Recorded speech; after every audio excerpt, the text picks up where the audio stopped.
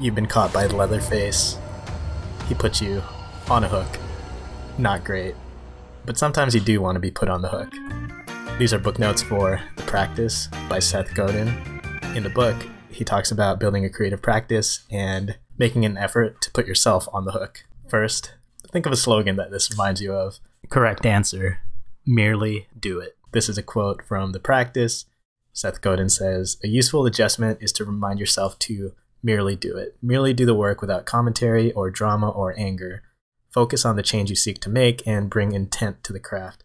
Simply that, nothing more or less." So here's the actual slogan: just do it.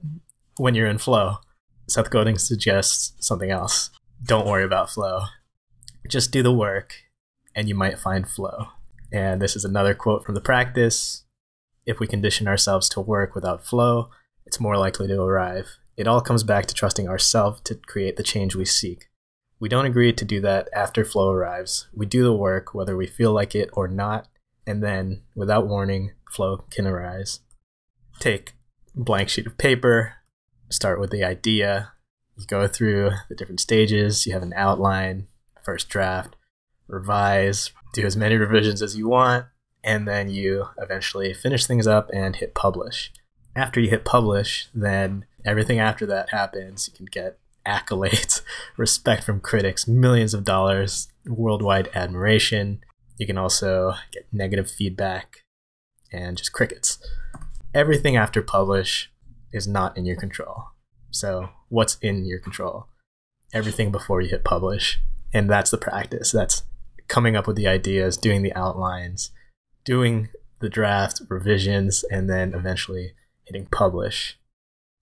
That's the practice. And here's the quote: "There's a practice available to each of us, the practice of embracing the process of creation in service of better.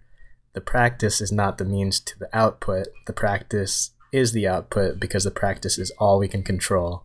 So let's take some creative practice and say there's a couple paths towards being good at it. You can focus on talent and then just decide you want to be reborn with more talent, or you can increase skill. Of course, one of these paths isn't really open to you, and you might decide you're just going to quit because you've decided you're not talented, you've realized you're not born with an innate gift, or you can take the other path, increase skill. And here's another quote from The Practice: "Skill is rarer than talent. Skill is earned. Skill is available to anyone who cares enough. If you put the effort into your practice, you will be rewarded with better taste, better judgment, and better capabilities."